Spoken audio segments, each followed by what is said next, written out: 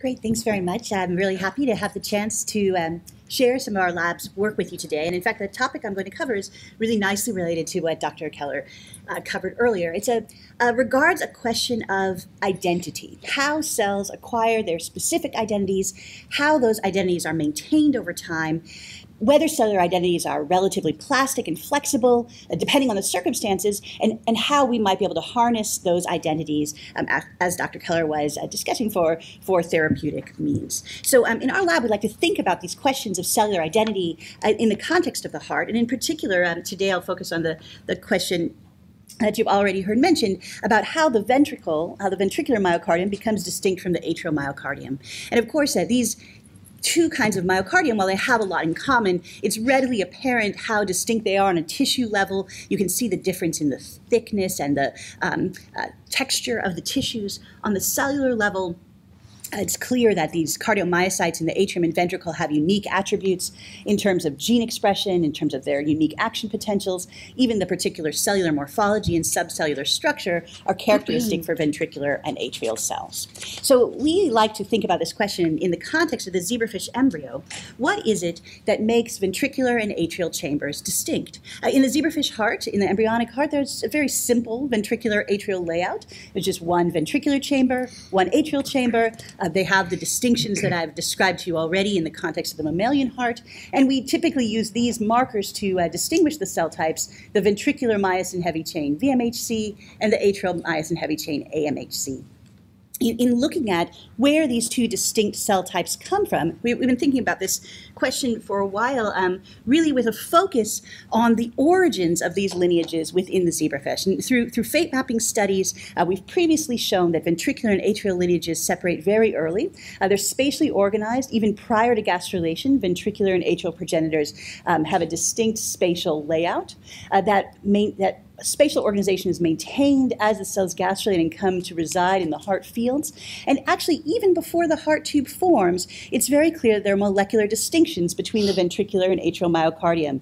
Between this stage and this stage here, as the cells move toward the midline to begin to assemble the heart tube, during these stages, we can already see distinct gene expression programs in ventricular and atrial myocardium. So altogether, this indicates to us that these identities are established very early, that these cell types become distinct very early. And what I want to emphasize today is something that builds on that concept. Even though these cell types originate in distinct lineages very early on, it turns out that their differentiation is really not locked in at those early stages. Really, the theme I want to emphasize today is that these identities, while established early, need to be actively maintained over time. Even after we can see distinct ventricular and atrial cell types in the heart, there are still pathways that are active to make sure that those identities stay locked in, if you will. We first became aware of this maintenance, this need for maintenance of chamber identity in the context of the zebrafish when we were looking at this mutant shown here, a mutation that disrupts the transcription factor gene NKX2.5. And here in these mutants, we were really struck by the phenotype. Instead of seeing a normally sized ventricle and atrium, in the NKX2.5 mutants, there's a really small ventricle and an enlarged atrium. And because we were so used to thinking about the early origins of these lineages, we first wondered whether this might represent a defect in specification, a problem in making enough ventricular progenitors and making too many atrial progenitors. But in fact, that's not the case. Specification seems completely normal in these mutants. And in fact, the initial heart tube has normal numbers of ventricular and atrial cells. We can count these cell types in the simple heart tube. There's really no difference in the number of atrial cells or ventricular cells in these NKX2.5 mutants. That's after 1 day of development when the simple heart tube has formed. But over the next day, between 24 and 48 hours of age, we see a change in these atrial and ventricular compartments. In fact, the embryos lose ventricular cells and gain atrial cells over time. So you can see that here. Between 26 and 36 hours, there's an increase in atrial cells, a decrease in ventricular cells, even though the total cell number stays constant.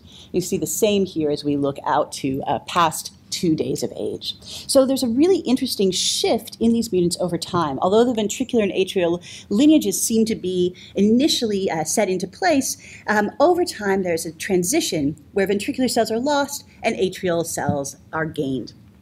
This transition is even more extreme when we look at the shared functions of NKX 2.5 and another gene in the same family. There's another transcription factor called NKX 2.7 that's very related to NKX 2.5, expressed in the same areas as NKX 2.5. And when we look at embryos that are lacking both of these genes, we see a much more dramatic phenotype. So here in the NKX 2.5 mutant, you can see the small ventricle, the large atrium, and even some atrial gene expression that's misplaced within the small ventricle. We take away one copy of 2.7, that phenotype becomes more enhanced. And in the double mutant, it's pretty much entirely an atrium. There's maybe a little shred, some remnant of ventricular tissue here. And again, this is a phenotype that develops over the second day of life. At one day in these embryos, in the double mutant embryos, there's a completely normal looking ventricular portion of the heart tube and atrial portion of the heart tube. But over the next day, all of those ventricular cells change their gene expression. They even seem to change their location and come to occupy this enlarged atrium. So I won't, these data were published a few years ago, so I won't take you through all of the data that demonstrate that point, but in essence what we've shown is happening when NKX gene function is lost is that ventricular cells are gradually shifting into what looks like an atrial identity. They downregulate ventricular genes, upregulate atrial genes, and even come to take residence within the atrium. So this was a really striking phenomenon that made us aware of how important it is, even after ventricular and atrial lineages appear different and are expressing different genes, how important it is to actively maintain that ventricular identity. And NKX genes seem to be a key part of that. Without NKX gene function, the ventricular cells will all lose that ventricular identity, and many of them at least will take on this atrial identity. So we've been wondering, we're thinking about how to fit these NKX genes into a larger pathway. Kamara Targoff, who was previously a postdoc in the lab that did this work, she now has her own lab at Columbia University, and she's looking at what's downstream of NKX genes here, what's in that pathway that NKX genes drive to maintain ventricular identity. And we've been thinking about what's upstream of NKX genes, what's keeping the NKX genes on, what signals are acting above NKX in order to maintain chamber identity in this context. And here, what I was interested to show you today is the role of the FGF pathway in that process. We were thinking about different signals. We were screening and evaluating different signaling pathways that might be involved in this maintenance role. And we were struck by the phenotype of FGF8 mutants, which although in the beginning their ventricular compartment doesn't show this phenotype, over time, over that second day of life, they start to show evidence of atrial gene expression within the ventricle. We can see the same kind of problem in keeping atrial gene expression out of the ventricle when we treat with different strategies. We use different strategies to block FGF signaling after ventricular differentiation has begun. So we begin these treatments at 18 hours post-fertilization when ventricular and atrial gene expression patterns are already unique. And we find if we use a dominant negative FGF receptor or we use this FGF receptor antagonist, SU5402, the effects are the same, very reminiscent of what we see in the FGF8 mutants. We find a smaller ventricle, a larger atrium, as well as atrial gene expression misplaced within the ventricle. This is very reminiscent of what we see in embryos that are lacking NKX gene function. Again, over time, we see an increase in atrial gene expression, a loss of cells that lack atrial gene expression, yet the total number of cells remains quite constant. And again, we think that this is very much a phenomenon of ventricular cells starting to exhibit atrial characteristics. Although initially, if we look at one of these hearts that we've treated with an FGF receptor antagonist, initially the ventricular and atrial compartments look just fine. In the ventricle, we see only VMHC and not AMHC. Over time, we start to see that those ventricular cells begin to express atrial genes, like AMHC shown here. More and more cells, as time goes on, take on those atrial characteristics. They also start to downregulate ventricular genes during this time frame until later on, it's really atrial genes that are most predominant in this tissue, and ventricular genes are really diminished.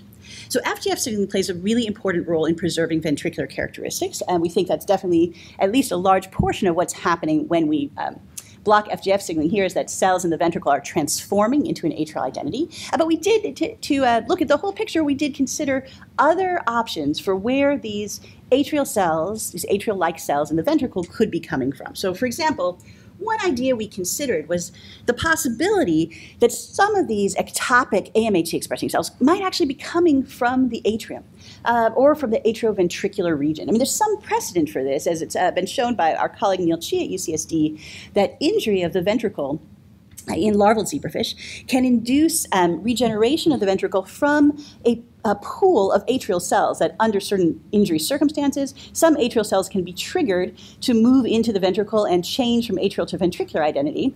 So we wondered here if this treatment with FGF antagonism was somehow inducing atrial cells to move into the ventricle and shift their identity somewhat.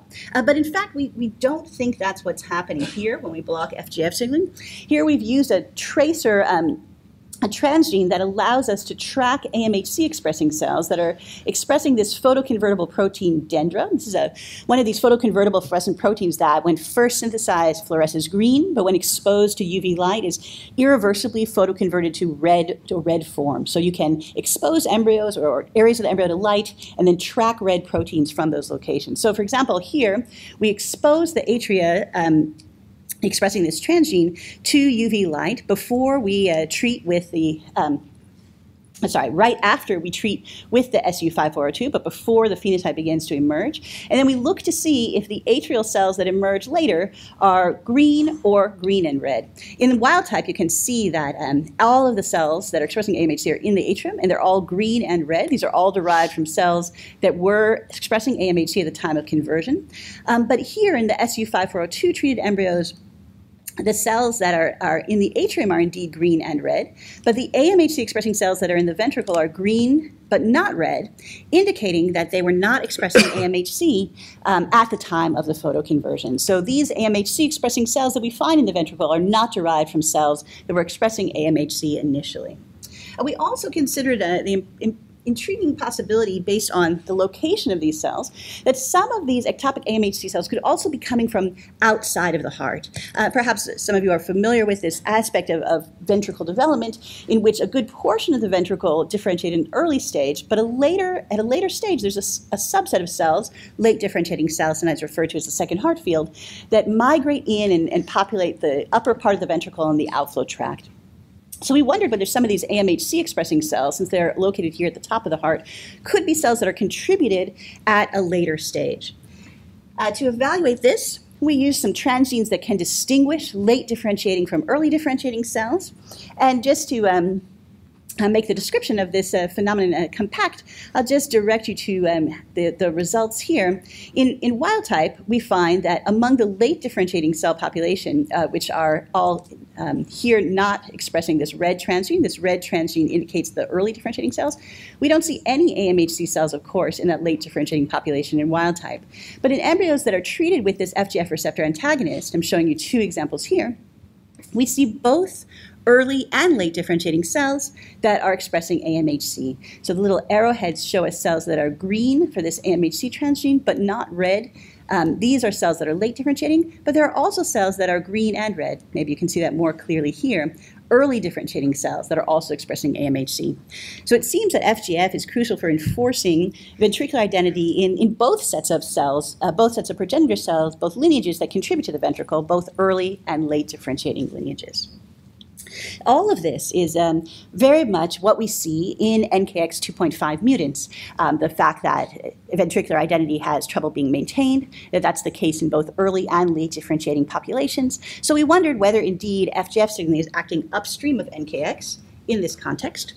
And in fact, in these embryos, when we're inhibiting FGF signaling after the differentiation has begun, we do see a reduction of expression of NKX 2.5 and also NKX 2.7, indicating the positive effects of FGF on maintaining NKX gene expression in the tissue at this time.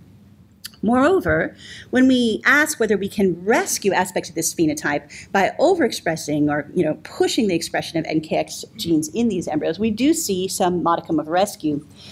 Here's an example of the kind of ectopic AMHC expression we see when we treat with FGF receptor antagonists. When we do the same treatment in the context of a transgene that drives NKX 2.5 expression via heat shock, we can find a larger proportion of embryos that lack that ectopic expression of AMHC. But as you can see from the data here, this is really just a partial rescue. Without the transgene Most of the time, but not 100% of the time, we see these ectopic cells with the transgene. There's just a little, it's a small shift, a trend, although a statistically significant one. It doesn't represent an entire rescue of the phenotype, but a part of this story. So we think that NKX is one of the genes acting downstream of FGF that's important for maintaining ventricular identity, but probably not the whole picture. So putting all of this together, we think that FGF signaling plays a really important role in enforcing ventricular identities, both in early differentiating portions of the ventricle, in late differentiating portions of the ventricle, and that it works at least in part through NKX genes to repress atrial gene expression in the ventricle, promote ventricular gene expression in that location, and keep those identities locked in. There must yet be other factors that also contribute downstream of FGF signaling, and we're really curious to find those going forward. I think looking at the bigger picture, a reason why we think this phenomenon is so important really relates back very closely to the main points that Dr. Keller's talk was driving home. If an important goal, an important therapeutic goal of regenerative medicine is to create mature ventricular cardiomyocytes, it's also really important that those myocytes successfully maintain their identities. We know very clearly from points that Dr. Keller was raising, that we can push ventricular cells, we can push cells into the ventricular lineage, we can push them in that direction, but it's clear from these sets of studies that it's not sufficient to just get them started on that path, but indeed they need to really be locked in and committed to that identity. I think this is an interesting question on a more global level. What does it mean to be committed to an identity? We don't really know this very well, I think, for very many cell types. And I really hope that using this model, we can learn more not only about what it takes to commit to a ventricular lineage, but what it means to go from starting on that differentiation path to really locking into it. And that's where we hope the work will go in the future. In closing, I'll just acknowledge the contributors to this story. The NKX work that I've shown you is the work of Kimara Targoff, who now has her own lab at Columbia. And the FGF story was the graduate thesis of Arjuna Pradhan, who's now working at Amgen. She's graduated and is an Amgen employee now, with contributions from other current and former lab members, as well as our collaborators. Thanks for your attention.